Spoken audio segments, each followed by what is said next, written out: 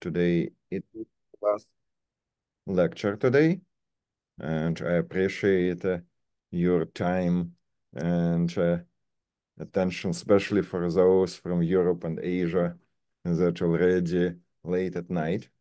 So I will talk about rule-based modeling with virtual cell. And I remind you that we have all the presentations are placed here on Google Drive, so feel free to grab them. We also record all the lectures, and they will be at our YouTube channel, but not immediately. So, what about rule-based modeling? Today, you saw either the list of reactions or a graphical visualization of a reaction network that look like that, when you had species, and species were connected through reaction nodes, and then every such species corresponded to the variable.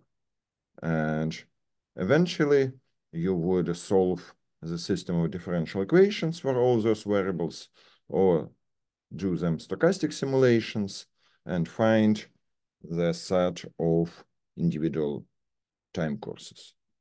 So unfortunately, this is a huge simplification.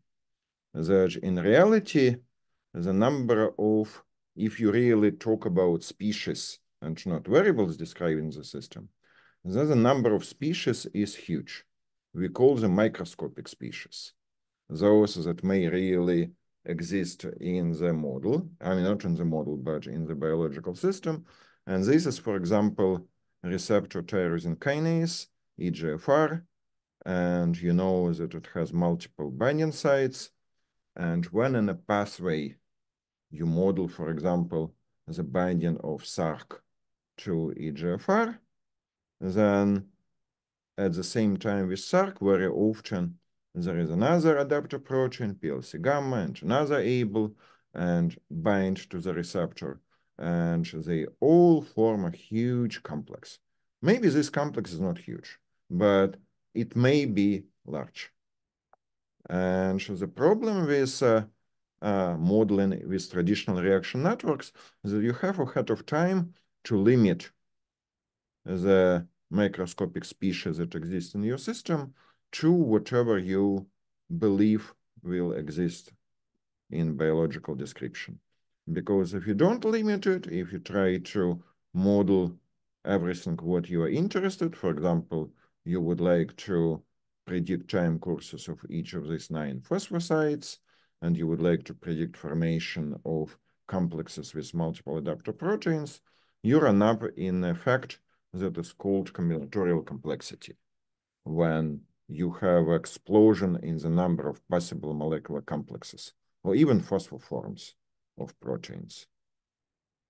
And in pathways, this problem is kind of not very prominent because experimentally you identified key players, and these key players would be variables in your model. But there are situations when you don't know ahead of time what are individual players, those that would be species or variables in your model. Like the most obvious is polymerization, when you have, for example, actin filaments, and they can form the range of different lengths from several dozen to several hundreds of molecules. Or when you have, for example, antigen receptor activation, then you have multivalent ligands, multivalent receptors, and they form different complexes on a cell membrane. So this is a bivalent ligand, trivalent receptor idealization. And of course, this is heavily dependent on the spatial effects, on the shapes, on the distances. And tomorrow, Laszlo will be talking about how to model it properly with accounting for diffusion of each of these sites and accounting for the steric clashes. We will be talking today about how to model these complexes, considering them to be like bits with infinitely flexible and approachable. So this is, for example, a system when you have a receptor and then several Src proteins. Oh, sorry, these are GRB2 proteins, SH2, SH3 domain. And then you have no, I think this is, sorry, it's a NIC protein. And then you have an NWOS protein. So, and they are multi-site proteins that can form kind of different structures. Or even easier system, when you have RNAs, and those RNAs, they can form granules by going and binding to different proteins that will serve as a glue between different sites. So these are examples of biological systems where you really don't have ahead of time understanding of what molecular complexes will be formed in your system, and if these molecular complexes can be like what species will be there. So how to model it? And I will be telling you about modeling rule-based based on the two tools that were developed independently. This is BioNGen, Biological Network Generation, and NFSIM, Network Free Simulator. In both tools, and these are now part of the virtual cell, in both tools you have agents. You start with molecules. And there was a question earlier, what are molecules? So this is what's a molecule. It's a box that has several sites. Say, in this case, EGFR receptor would be a box consisting of EGF-like extracellular site, transmembrane domain, and two tyrosines, and each of them can be in unphosphorylated and phosphorylated form. So altogether, this molecule already represents 4 different species, where this site can be unphosphorylated, phosphorylated, and this site unphosphorylated, phosphorylated, all the different combinations. And when you think about species that form objects in a model, then these species would consist of molecules. So this is a species which is EGF-EGFR complex, and it is located in a membrane, and it has 2 molecules being connected through the bond between EGF-like site of EGF ligand and EGF-like site of EGF receptor. So these are agents, and then in a rule-based approach, you define what is important and what is not important for the interactions, which is called template or pattern. So this is a receptor pattern where you remember that receptor has several sites, and these sites would be in specific states. And in this case, we just define that site Y1092 is phosphorylated, and we put question marks underneath. What does it mean? It means that this is something that may exist as a part of multiple species. So now, exactly like that. So we have this molecule, may be part of a species consisting of the same molecule with this side being phosphorylated and another side unphosphorylated. It can be part of a more species that has both sides phosphorylated. It can be part of a ligand receptor complex. It can be part of a ligand receptor complex in a different phosphostate. So you see, this is what we call observable. And again, in virtual cell, observable is another part of physiology. And why it is observable? Because this is what we observe experimentally, that we have EGFR in phospho state y turn 90 true. And we really, when we say about experimental observations, then we may not necessarily distinguish between where this EGF are.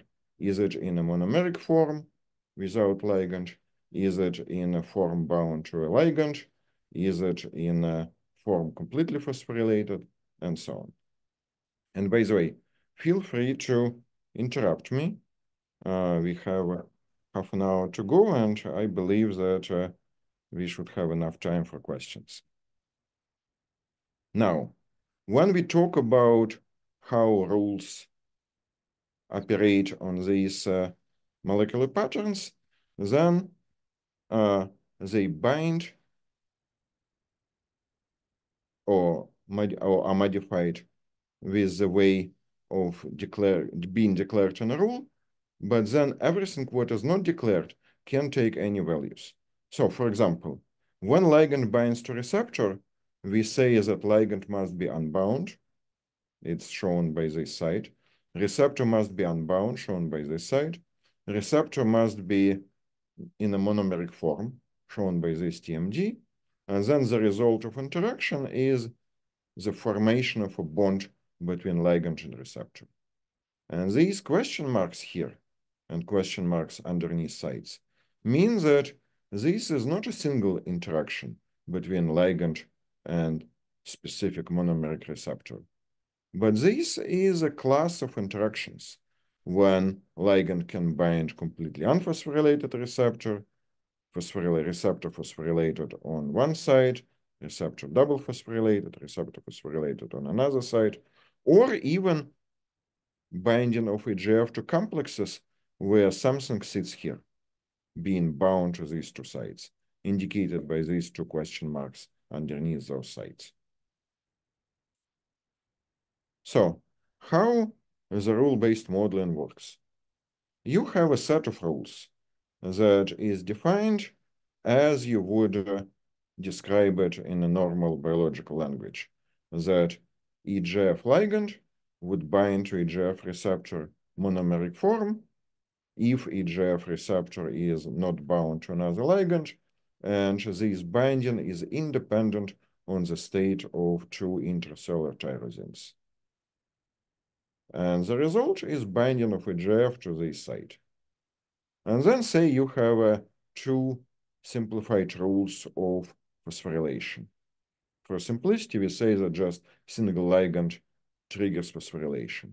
So the rule tells you that EGF ligand or EGF receptor bound to a ligand, shown by this underneath line, may be phosphorylated. So the site Y becomes site PY. And this phosphorylation is independent on whether something else is bound to this site or whether this site is phosphorylated, unphosphorylated, or bound. And the same phosphorylation of this another site 1148. So these are three rules. And then we work in a regular agent-based paradigm when there are two initial agents that we call seed species. It's EGF and EGF receptor. And the rules are applied to these two initial seed species. So we have a ligand receptor. They can bind according to the rule. Then once they bound, they can be phosphorylated on one of the two sites.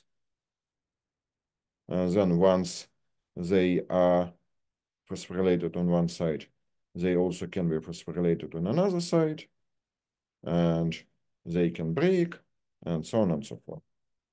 So for those who would like precise statement that we have a set of initial species, we have a set of the rules, and then rules are applied to the set of species to form the set of reactions, the set of new species.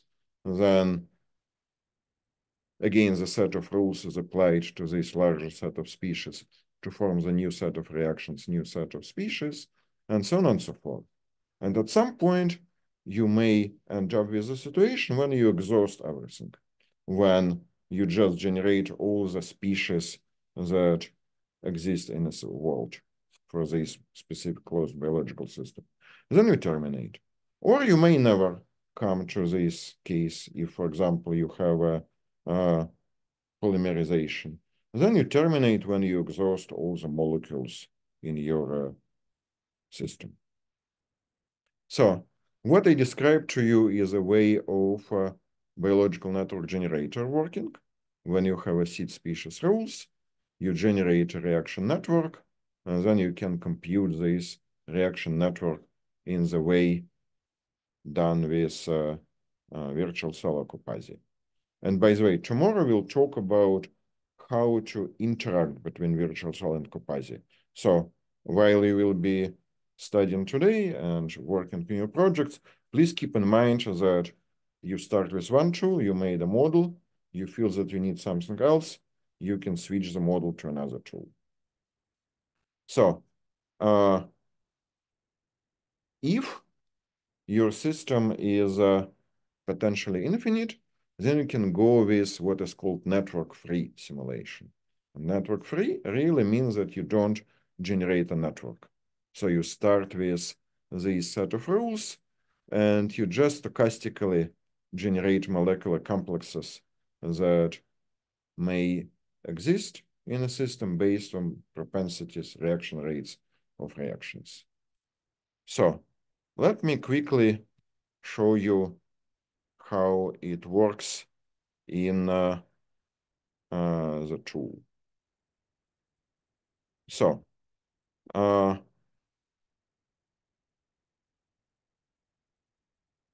we start with the three molecules. One is just abstract system. Molecule A with 3 sites. Sorry. Molecule B. And these 3 sites, one of them will be potentially binding to molecule B, 2 will be binding to molecule B, and 1 will be binding to molecule C. Then you have a molecule B with 3 sites for molecule A and 1 site for molecule C, and molecule C with 2 sites for B and 3 sites for A. So it's actually nephrin, Nick, and wasp system, but I will not overload you with terminology. So you really don't. So let's first try to simulate those systems deterministically. So what are interactions between these molecules? So this is Zoom doesn't like virtual cell, or it doesn't like my computer. So this is a binding of A to B, which is you have a 3 sites on A, you have a free site on B, and they form a complex. And this complex is this binding is independent on the B and C. B and C can be bound at the same time with something else. So it may be also such kind of interaction. When A and B are already in a complex, they are connected somehow, so they're in a large molecular complex, but then they still have 2 sites available for each other. So B site on A and A site on B. And they already in a complex, so they form an extra bonding between B and A. And so on and so forth. So you have the same rule for binding of A to C, when free site on A can bind free site on C, we can form internal bond when A and C are already in a complex, and they can form a bond if they have free sites within this complex.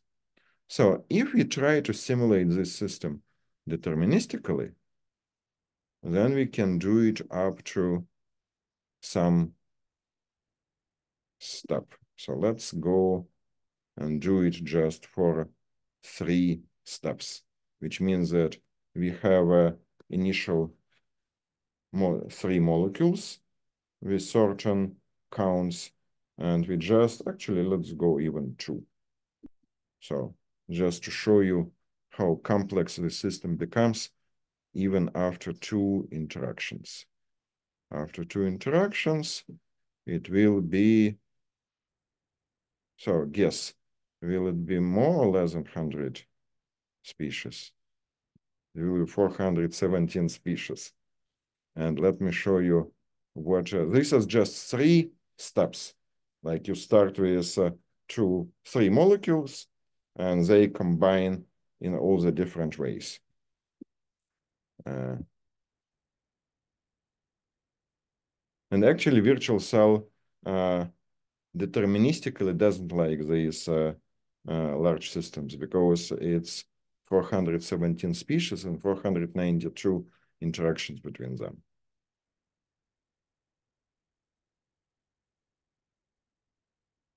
So actually, my computer doesn't like Zoom together with these large systems. Yeah, okay. So only 2 interactions, only 2 steps, which means that I think that you don't go over complexes that 4 molecules at most. But there are 417 different molecular configurations. And you need to keep track of all of them if you would like to model like synaptic densities, receptor clustering, all these kind of effects, filaments formation. So if you wanna model the complete system, how it will go, you do it with NFSIM, network-free simulation. So you have the same set of molecules, and let's see. In this system, we have 300 molecules of A, 200 molecules B, and 100 molecules C. And you have the same propensities. So the reinteraction rates between molecules is the same, and I believe that it's 100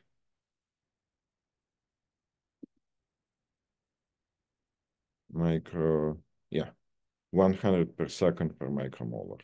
And then reverse rate is 0.1 per second. So let's see how this system can be simulated. Here it is. And I've seen high count, and I already simulated it. So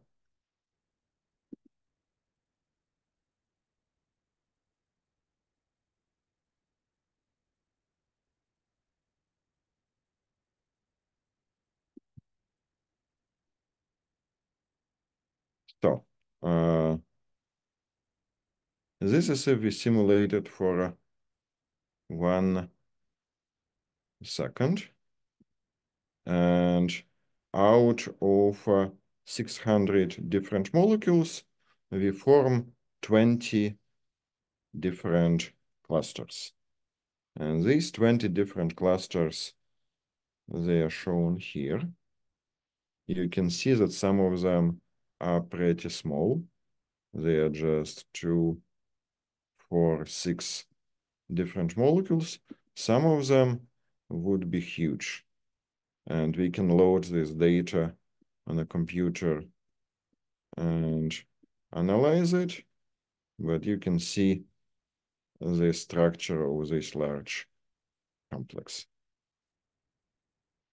And what's interesting, okay, so this is if you run it for 1 second. If you run it for 50 seconds, then what would happen with this molecular complex?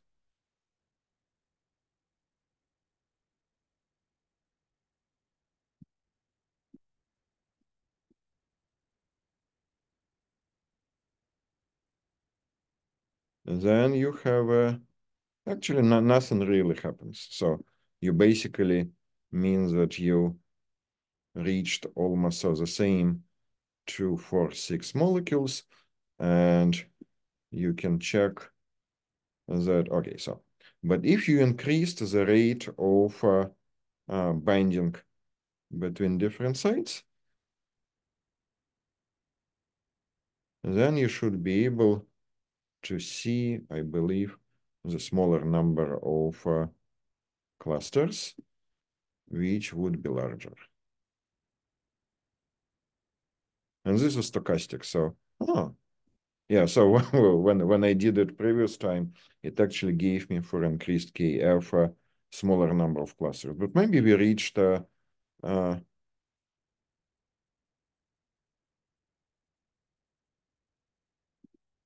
we actually can check what's going on with the like working with these large complexes is really tricky because like just looking into them is complicated.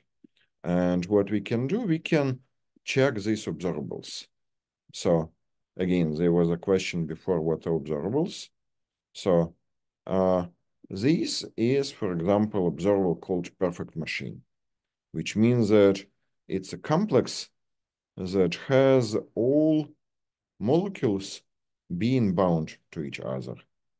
So you see, we show that all these lines.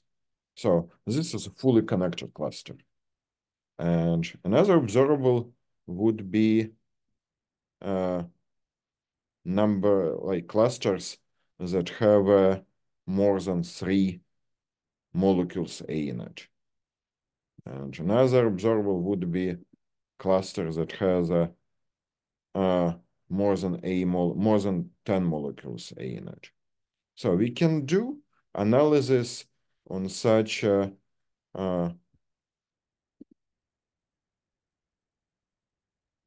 simulations and see, for example, that, okay, so we have so it's probably easier to compare this simulation with increased on rate with a simulation with a standard on rate.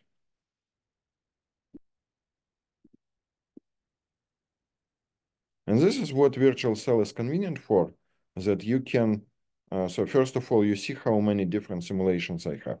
Each of them is different from each other by some of the, so it can be different times. It can be also different rates and or any numerical parameters. So here I increased 10-fold, 100-fold, sorry, 2-fold KF. And you can do it like you click on this edit button and you show what will be the old default parameters that are defined in physiology and new parameters that you define here. So let's see what will happen if you have a standard on rate, if you have an on rate which is 2-fold larger, and if you have a decreased on rate. And these simulations, you basically, like, it's pretty unique. You cannot do it with any, like, at least it would be difficult to do it with any other tool and get results and get easy adjustable simulations. So let's see. Okay. So this is increased, this is a standard.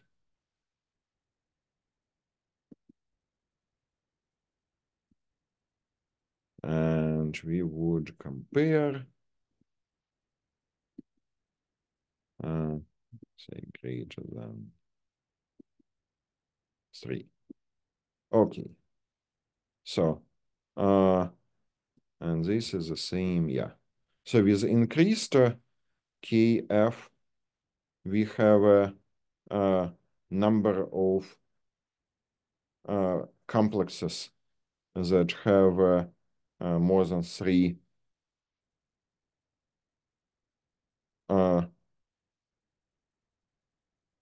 molecule A pretty steady, and here we got that it peaks and then it goes down.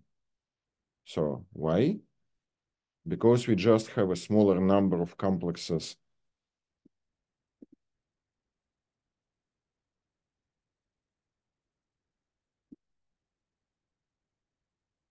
of like small complexes and larger number of larger complexes. So you see, here we have 1, 2, 3, 4, 5, 6, 7, 8, and here we have a larger number of larger complexes. So which means that despite we have the same number of complexes, we still have subtle differences when we increase the number of the on rate. So this kind of analysis is done in NFSIM, and also it can be done in Spring Salad that Laszlo will be talking tomorrow. So if someone is really not very interested in analysis of specific clusters, then rule-based modeling can be used also for analysis, for modeling of standard pathways.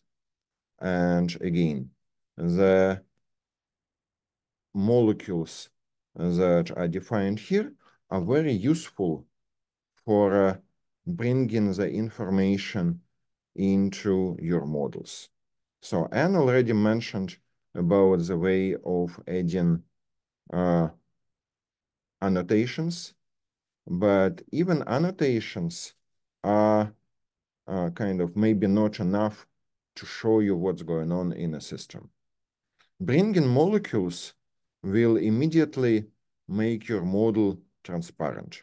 So let's go into the model that Anne was demonstrating.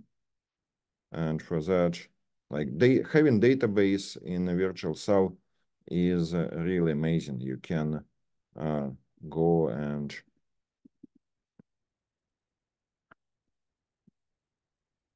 so go into tutorial multi-app, and sometimes virtual cell jumps behind. So this is a model when you have run C, and this is kind of maybe really tricky to follow in a large system. So you introduce molecule run, you introduce molecule C, and then when you go into species, and then now your species run would be really consistent of a molecule run. Your species C would be consistent of a molecule C. And then your run C is now the complex of a run and of a C. So this is a simple way, and then the same here. The simple way to make a kind of what we call rule-based CFI regular model. And then when you go back to reaction diagram, you now can see the composition of all the different molecules. And then you can make it already the real rule-based molecule, rule-based model. And how you do it? For example, if you have a cargo. So now your cargo, you should be able, you would like to track whether it's going through the nuclear membrane in phosphorylated or unphosphorylated form. So you go, this is Y1, and then this state, it has the two states.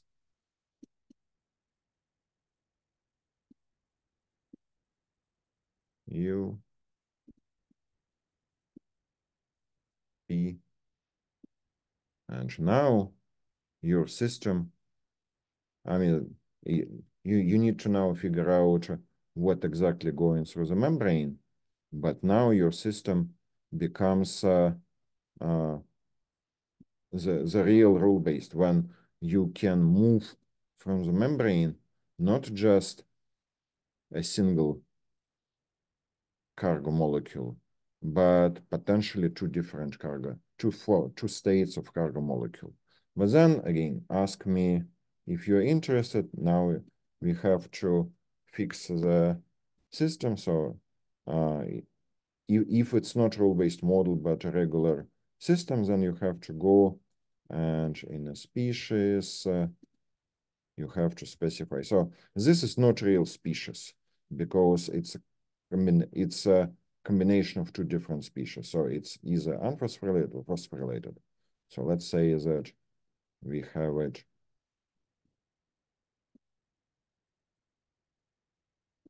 phosphorylated, unphosphorylated.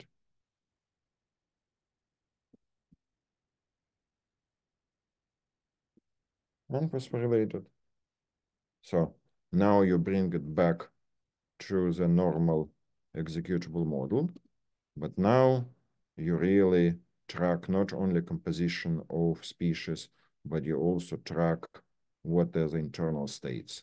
And then if you really would like to do it a proper rule-based model, then there is a rule-based run transport tutorial that tells you that you have how to move from one compartment to another compartment as a set of multiple molecules. So in this case, you have reactions that you have a cargo that has three different phosphosites, and the cargo can bind, it can be phosphorylated in cytosol. So there is a way to phosphorylate on one side, phosphorylate on another side, phosphorylate on the third side, and then your transport across the membrane is now you transport not just a single not just a single species, but you transport multiple phosphoforms of cargo. And again, as we pointed out, the same model can be simulated in multiple ways. What was demonstrated by Anne was non-spatial deterministic. You can do non-spatial stochastic, PD, stochastic spatial, and now we can also do NFSIM. So the same model can be simulated in multiple ways. The model still defined with a set of rules. But to use ODE or SSA or PD, this model defined with a set of rules still has to be finite. Like you cannot work with a potentially infinite system like an NFSIM case. So just to give you an idea, the model that has three sites on cargo.